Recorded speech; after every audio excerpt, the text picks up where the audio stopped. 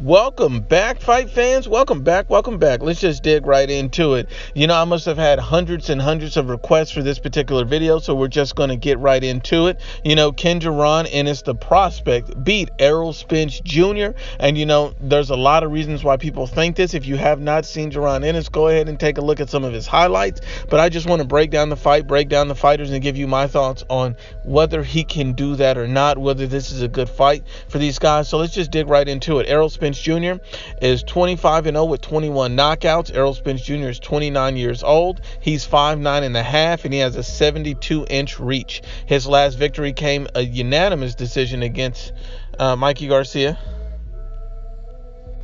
And ever since that particular victory, there's been a lot of talk and speculation about Errol Spence Jr. facing Terrence Bud Crawford. Is Errol Spence Jr. a pound-for-pound best fighter in the world? Is Errol Spence Jr. unbeatable? Is he the best welterweight in the world? There's been a lot of questions surrounding how good Errol Spence Jr. is. Now, when I look at Errol Spence Jr. versus Mikey Garcia, I think it was a good win. Errol Spence Jr. showed that he could box that fight. That's not something that we typically seen from Errol Spence Jr. in any of his other fights. He typically brawled and ran over the guy, knocked over the guys. But in this particular fight, he seriously put on a boxing clinic. So much respect to Errol Spence Jr. and credit for that. But at the same time, we have to be honest and unbiased about Errol Spence Jr. And he could not knock out a guy moving up 2 weight classes from 135 pounds. So, when people try to make him out to be this monster, this boogeyman, I just can't co-sign that, because Errol Spence Jr. power is in question. Yes, if he gets an accumulation of body shots against a lower level, C-level opponent, he will most likely stop him. But against a top-tier opponent, against a guy that can throw shots back, against a guy with decent defense, against a guy who's just not in there to collect a check, Errol Spence Jr., I just don't believe he has that knockout power in him. When you can't knock out a guy from 135, let's just be honest and unbiased. But then let's take a look on the other end, and let's look at Jaron Ennis. Jaron Ennis has 22 wins, no losses, with 20 knockouts. So, he appears to be a very strong puncher, similar to Errol Spence Jr. But let's take a look at him and his dimensions as well for this particular fight.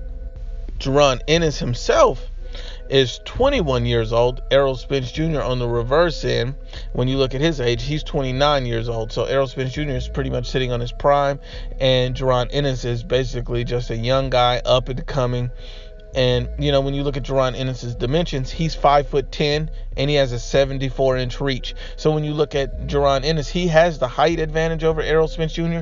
and a 2-inch reach advantage over Errol Spence Jr. Not only does Jaron Ennis have a 2-inch reach advantage over Errol Spence Jr., so does Terrence Bud Crawford. So I like to kind of break that down too, because, Errol Spence Jr., he's only at a disadvantage against 2 welterweights with a reach advantage, and that's Jaron Ennis and that's Terrence Bud Crawford. So I think that's going to make a huge and big difference in how these guys go and approach this situation. But when I look at it right here, Jaron Ennis, and I break down the fight, I just don't see Ennis facing the level of competition that Errol Spence Jr. has faced. Even if Errol Spence Jr. has faced, lower level fighters, they're all above the guys that Jaron Ennis has been fighting. Even Mikey Garcia, even though he moved up multiple weight classes, he's still way better than anyone on Ennis's resume. A broken Kell Brook, a C-level Lamont Peterson, these guys are still better than the guys that Jaron Ennis is fighting. So at this point, I have to favor and lean towards Errol Spence Jr. to get the win.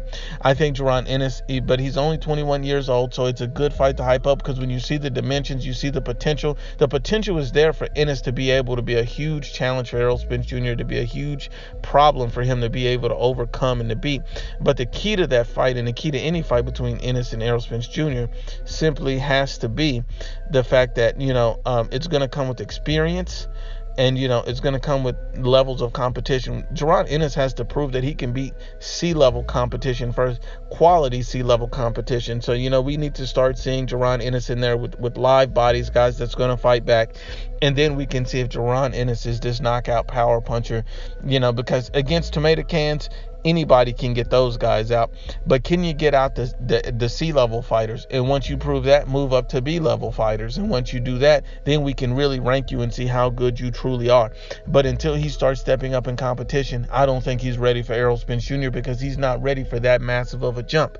Now, I'm saying when I look at the dimensions and I see Errol Spence Jr. and Jaron Ennis, I look at these two guys and I see two guys that are extremely huge for the 147-pound divisions. So if you would look at Errol Spence Jr. as a weight bully, you have to look at Jaron Ennis the same way. I don't think either one of these guys have a long time to go in the welterweight division. I think both of these guys are massive.